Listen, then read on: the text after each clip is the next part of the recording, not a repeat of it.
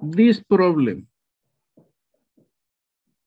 Anybody wants to tell me how to do this problem? Like in general, what do you have to do to solve this problem? What is what you have to do? Anybody dares to do it? Anybody dares to tell? Anybody? Nobody? Nobody? Nobody? Nobody. Okay, then I'll tell you. In this problem, as in all the problems in this, or most of the problems in this section, the way you do when you are asked for the magnitude or the resultant of a series of forces, what you have to do, you have to decompose the forces in the rectangular components. In this problem, it's very easy because it's 2D, so you have to get the components in the X and Y direction. Once you have the components in the X and Y direction, you just add all the X's, all the components in the X direction, then you add all the components in X direction, then all the components in the Y direction, and then those summations are the components of the resultant. So here, very easy, very easy. Let's see.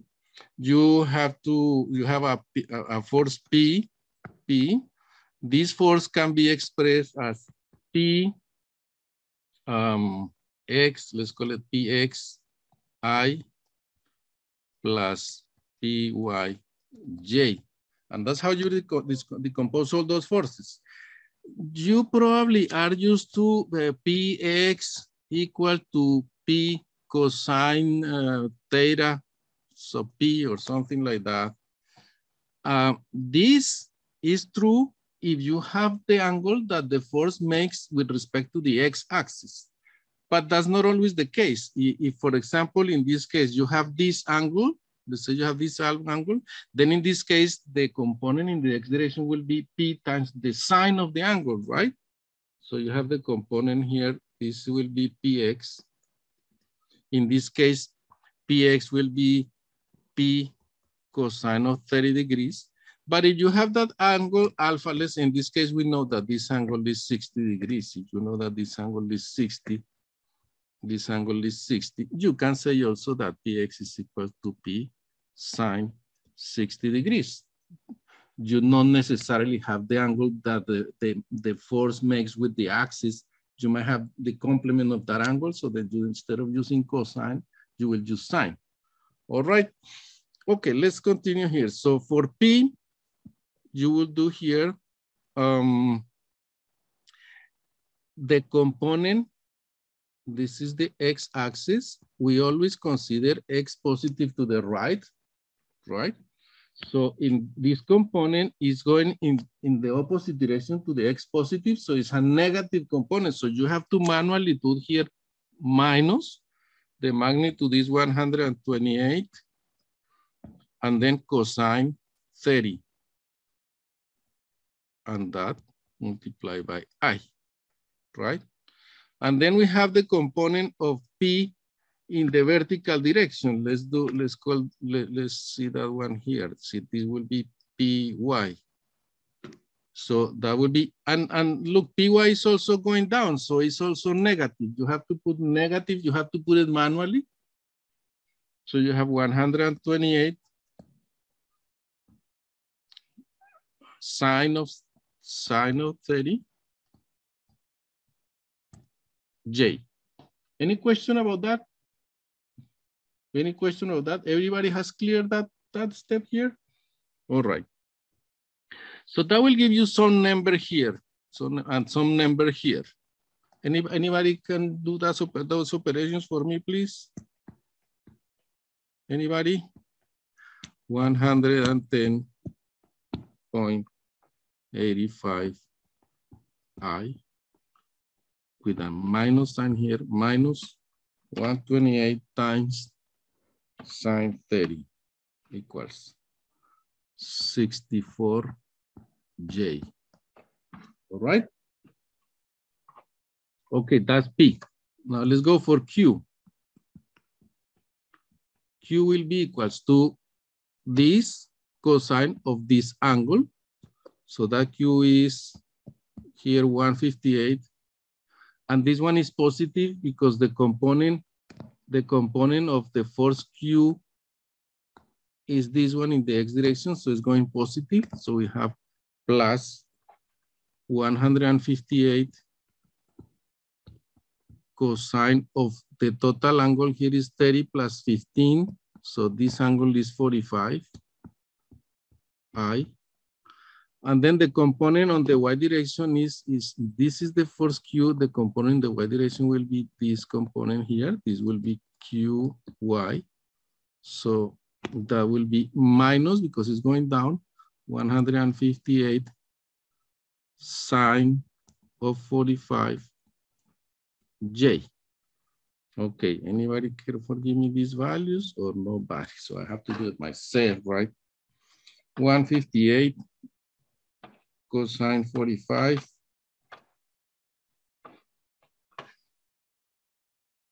111.72 I equals here U. And positive because the component in the x direction is this one right here going positive, right?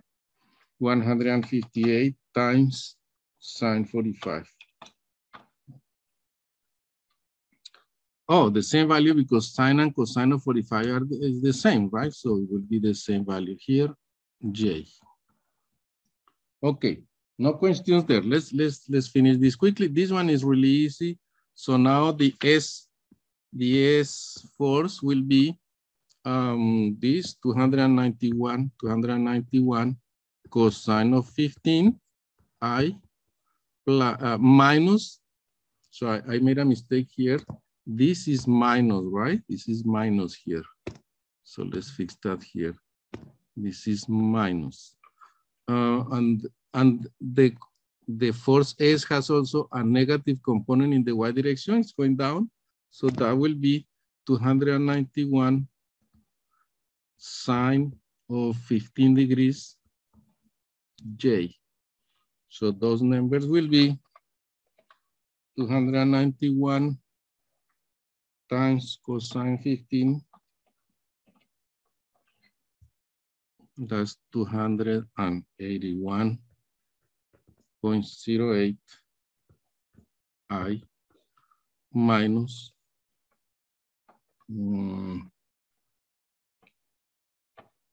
this will be sine of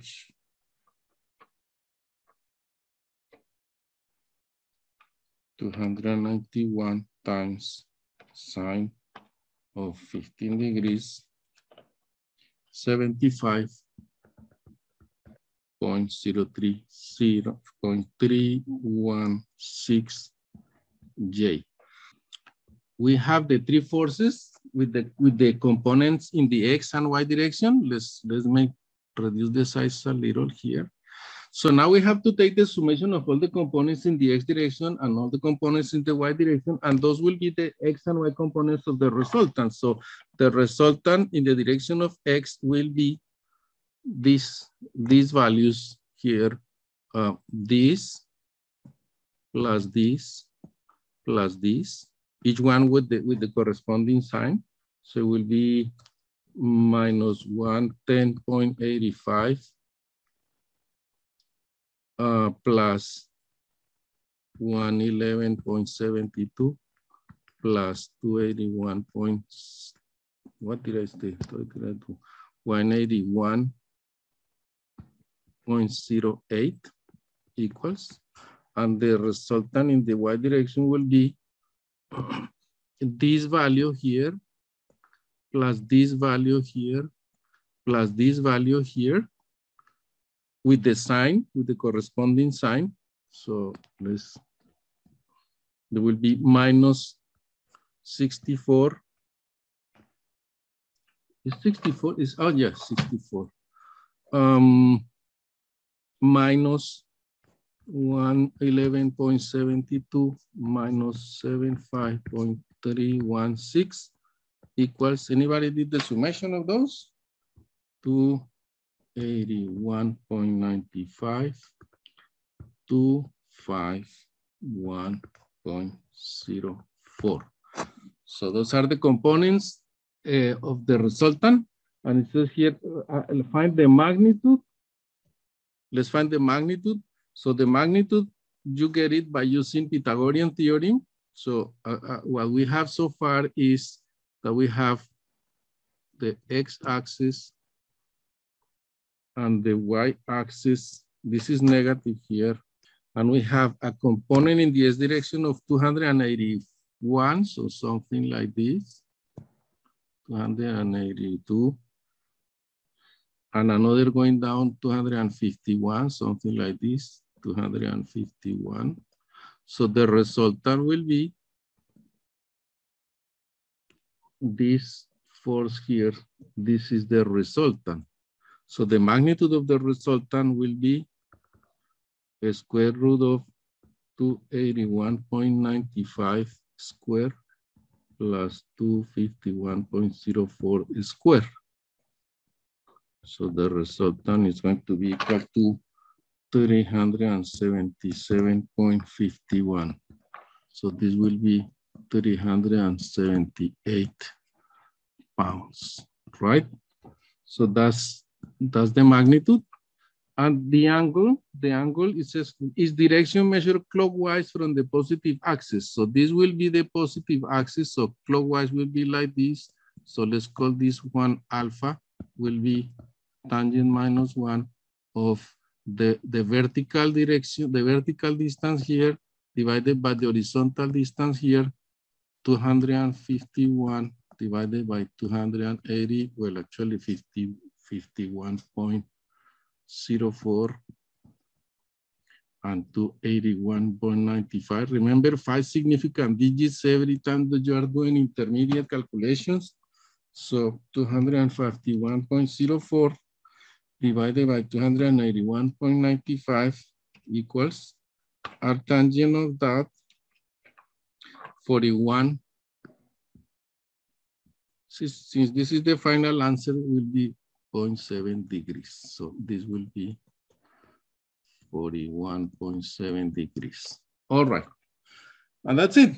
Well, if I want to put this with my notation A, B, B, B, so it will be 378,417. This will be the number that I have to put into the computer for the quiz, right? Okay, agree? Diana, the only one that is watching this. Okay. All right, so that's problem number 1, straightforward. No questions about this? Go for problem number 2 then. This one. How about this problem? The end of the coaxial cable AE is attached to the pole AB, which is strengthened by the wires cable AC and AD. Knowing that the tension in the wire AD is 229, determine the components of the force exerted on the pole at A. It means that at point A, the cable AD is applying force. So let's put it here, will be this force. That will be the force. Let's call it F. Let's call it F. So if I do a little diagram here, let me try to do a little diagram here, a little larger. I have a vertical force here.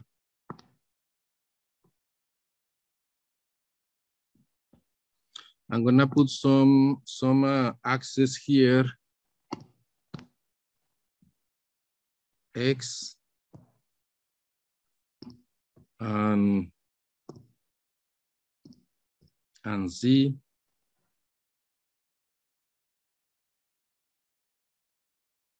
Like that. And then I will have the force. There will be something like this. I'm gonna put the force all the way here to point D. Let's put it here. So I will have this line is like an auxiliary line that they put it there in order to give us the angle that this angle of 48 degrees like this. We can consider that like an intermediate component that is going to help us calculate the components. So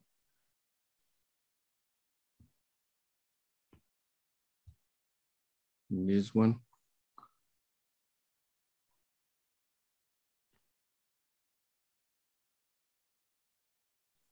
When you are working forces in 3D, the ideal situation is that you have the angles that the force makes with each one of the axes, but that's not always the case. Sometimes you have different angles like this one right here. So this is the X axis, this is the Z axis, and this is the Y axis here. So we do have this angle here. This angle 36 is what we can call alpha, 36 degrees.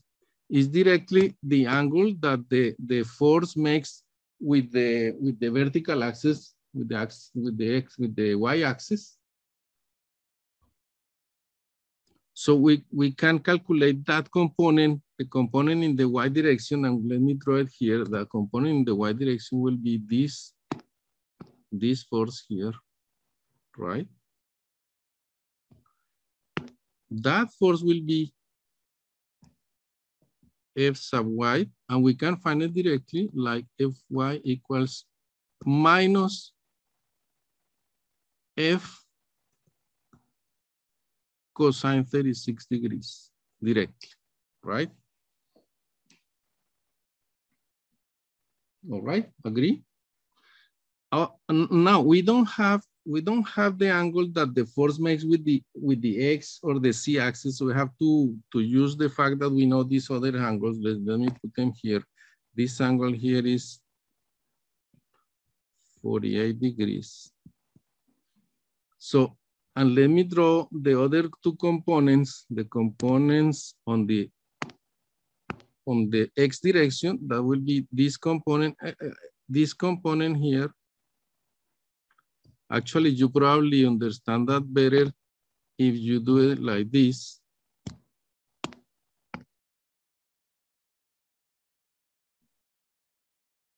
That will be the X component, right?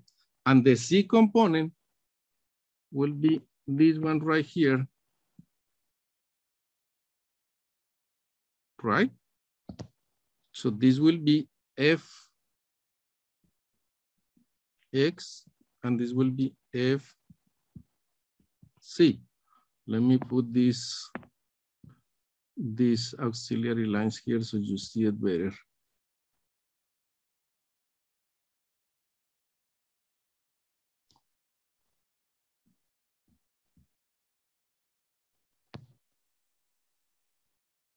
And then we can put the component in the Z direction here.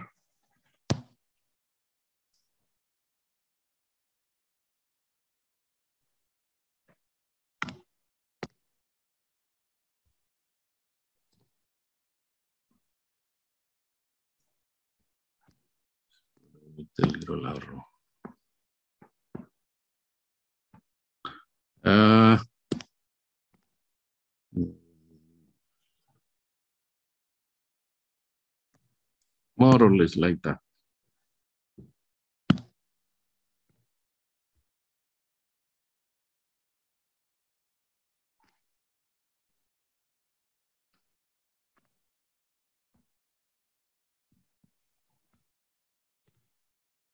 Okay, so you see how this fx is the same as this fx, and this fz is the same as this fc. Is that clear for everybody? You see it? The three components, then the three components of the force are this fx, fy, and fc.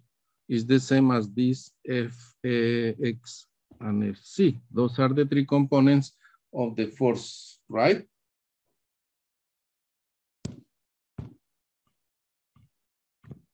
Okay, so now if we could find, let me put it here a little thicker so we see it better.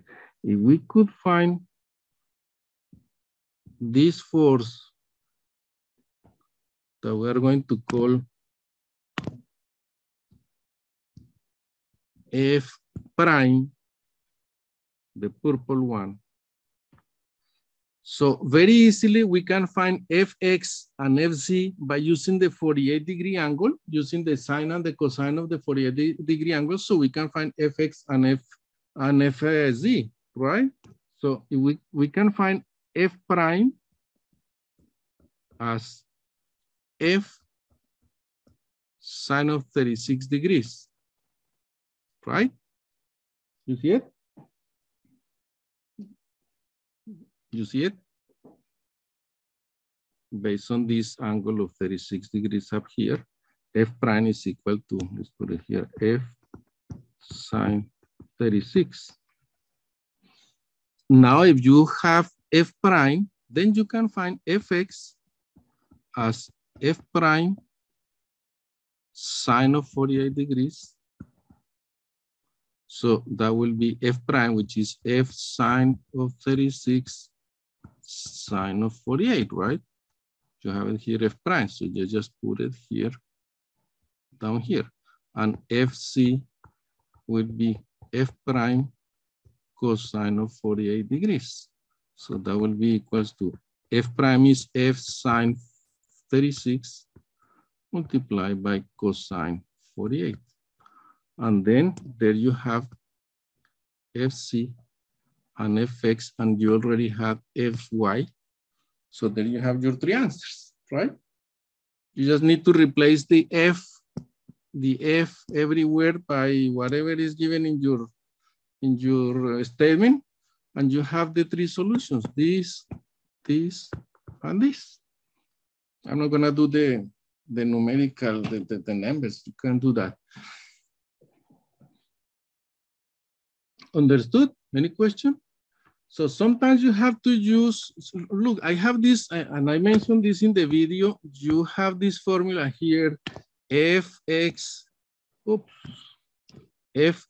equals to F sine 36 times 48. This is not a formula that you have to learn by heart. It is because you were given this angle, and based on those angles, you apply the tricks that you know about sine and cosine to get this force down here, F prime, and based on that one, you get the other two components. And since you have this angle here with respect to the angle, then you can directly calculate it like that. So you have to be resourceful about this, the angles that are given to you, and you use the sine and cosines to get the right components that you need, right? It's not that you're going to learn those formulas by heart, because they change depending on the angles that are given to you. Another thing that I want to point out here is that be careful that when you use the angles like that, you have to manually assign the sign, the correct sign. In this case, the y direction, the y component is negative. The x component is positive, so no problem about that. And the c component is positive also, so no problem about that. But if say this, one component gives you in the negative direction of the axis, you have to very careful put the minus sign yourself. If you are given the angle that the force makes with respect to the positive axis, then the cosine is going to give you the sign automatically, all right? Which is never the case here. We'll probably see another example next, in which I can show you that maybe easier than in this problem. Any question about this one? No questions? I wish I have some proof of life of the guys that are here, because nobody says anything, nobody shows signs of life. I hope you guys are alive and kicking. Let's go to problem 3. This is problem 3. Well, in this problem 2, you have the components. The problem is only asking you for the components, so you get the components, so then you have it. That's it.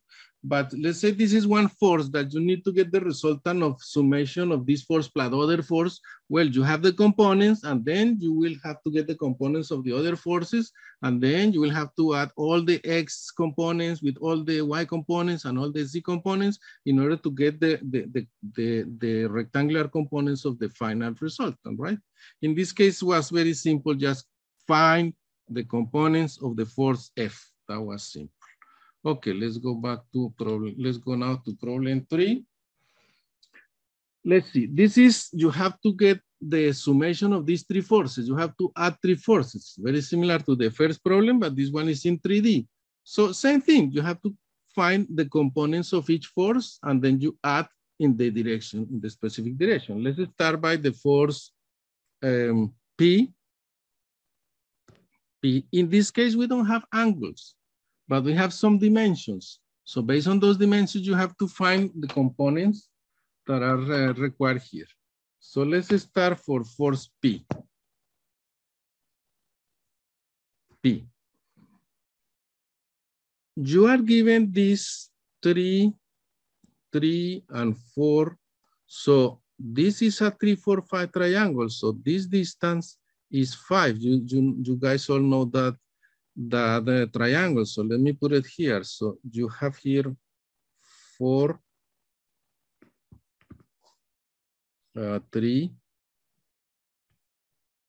So this distance is 5. And you have the force P here. P, right? So if you need the components of that force P, which will be the vertical component will be this one right here. Let's call it PY. And the horizontal component on this one right here, let's call it PZ, right? So I'm moving this triangle down here. If you need the component PY, you just have to do P times cosine of this angle alpha, right? That will be the component in the Y direction. And the cosine of this angle alpha will be 4/5, right? And if I want the component in the Z direction, that will be sine of alpha, right? And sine of alpha in this case will be 3/5, right? So you don't need to calculate the angle because you already have if this is a right triangle, you have the adjacent side and the opposite side and the hypotenuse. So you have the elements to calculate the cosines and the sine directly, right? You don't need to go all the way to the angles.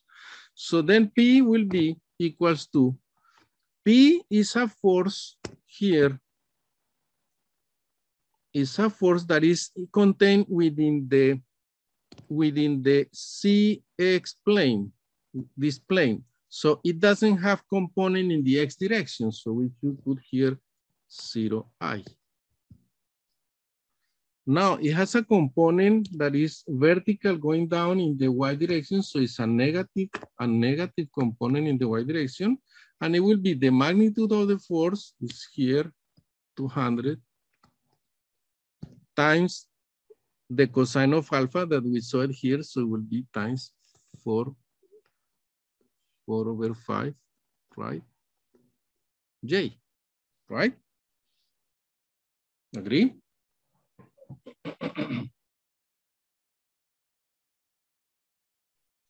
And then in the Z direction is this component here. It will be P. It will be positive. That goes in the correct direction according to the Z axis. Positive P 200 by the sine of this alpha. This will be 3/5. 3/5 in the K direction, right? So then P will be equal to 0I minus 160, I believe. Let's do it in a calculator when we want to make a mistake. 200 times 4/5, 160. 160 J plus 120 times 3 over 5. 120. Okay. There you have the force P decomposed in the three components. Now let's do force Q. Q is exactly the same procedure. Also, we have a 3, 4, 5 triangle. So let's do it really quickly. It's basically the same reasoning. So the X direction is positive for the Q, and it will be Q 270 multiplied by, I can say, the sine of this angle here, that will be 3 over 5 I. The Y direction is negative, right? Will be this, a component like this here.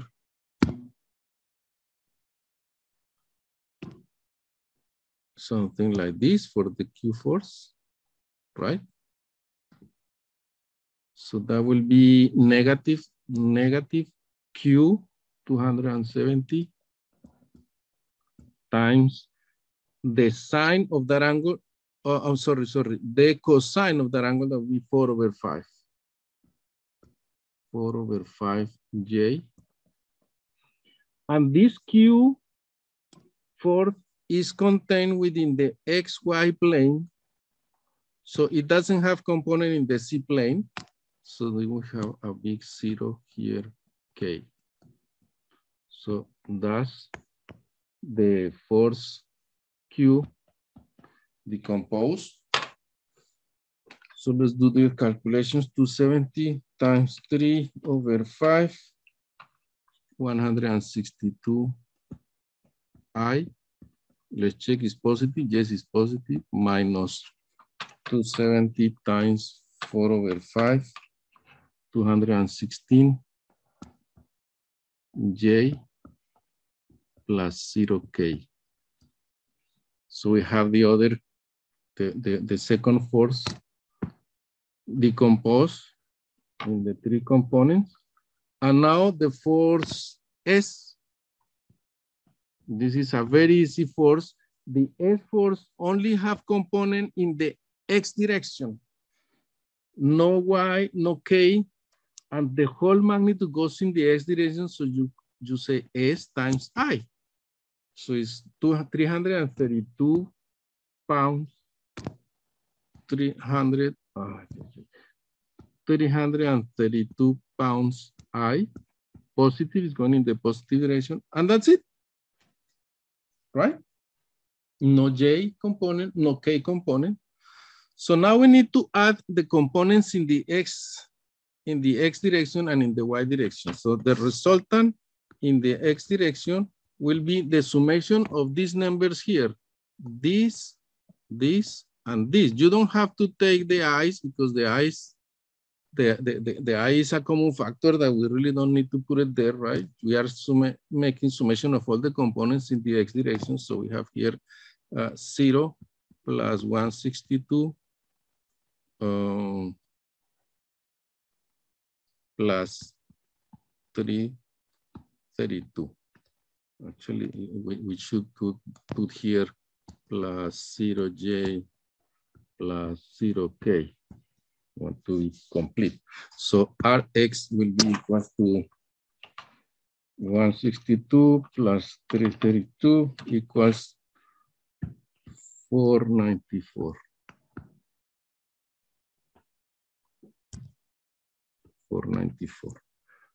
Ry will be equal to the summation of this number here, and this 0 here, right? Oops. So here we have minus 160 minus 216 plus 0. So 160 and 216 negative 376. And then the C direction, resultant in the C direction will be this value here, this value here, and this value here. These three go away.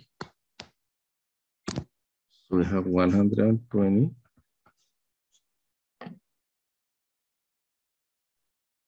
plus 0 in the Z direction. Yeah, that's it. 120.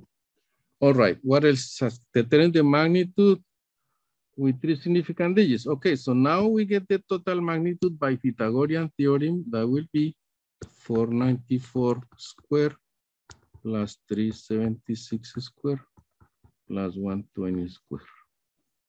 So whatever you get in there, the 3 significant digits, 376 square plus 494 square equals square root of 620.82.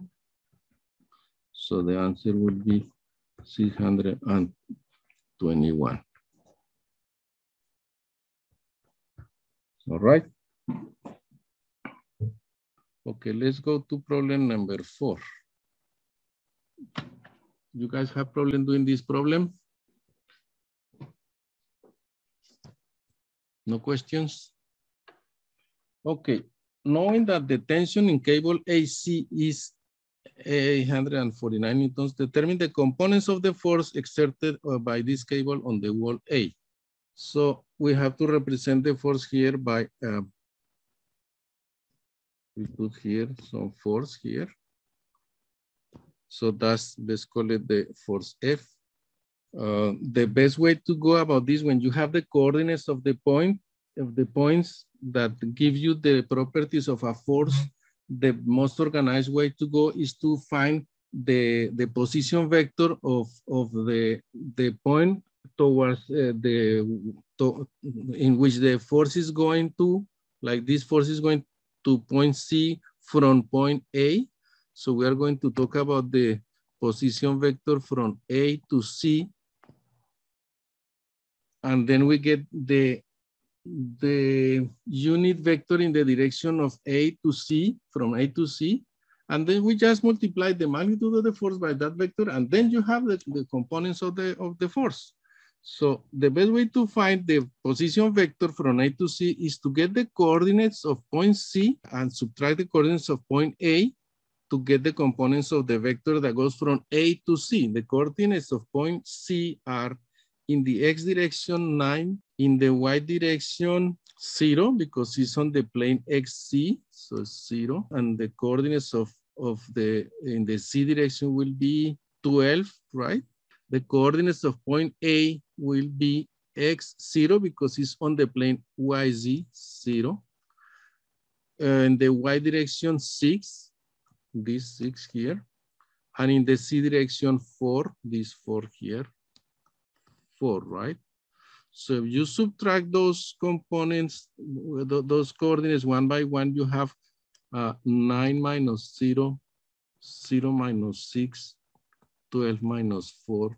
So you have the position vector from A to C is equal to 9I minus 6J plus 8K. That vector has to be how you go from A to C going through the 3 directions. So it will be, let's see, just to check, 9, if I'm going from A to C, if I go 9 in the X direction, so that will be 9, like this, 9. Then I go minus 6 in the Y direction, so I should be going down minus 6. So this will be minus 6. And then 8 in the Z direction, positive. This will be 8. I should be arriving at point C. That's how I check if this vector is correctly found, all right? Now that you have the position vector from A to C, you find the magnitude of the vector, which is the distance from A to C. We can put it like this. Is equal to a square root of 9 squared plus 6 squared plus 8 squared, right? That's going to give you 81 plus 36 plus 64, 181. 181. The square root of 181. 13.454. All right. So now the unit vector in the direction from A to C, the unit vector from A to C is equal to the direct position vector from A to C over the magnitude from A to C. So it will be equal to 1 over square root of 181 times 9i minus 6j plus ak, right? Now, if you want the components of the force in the direction from A to C, is just multiplying the force by lambda AC. The magnitude of the force multiplied by the direction. So that will be 849 newtons times lambda, which is 1 over a square root of 181, 9i minus 6j plus 8k. All right. So let's do those operations. So I have F equals to this times this times this, 849 divided by a square root of 181 times 9, 567.95 I. Now minus 849 times 6 divided by a square root of 181, 378.63 J plus 849 times 4 divided by a square root of 181 equals 504.85 K. So if I want to put it in the computer like this, so the 3 digits for this will be 568. The 3 digits for this will be 379, and the 3 digits will be 505. So that will be, for my case, 568379505. That will be the answer to enter in the computer. All right. Any questions? No questions? Everybody fall asleep already?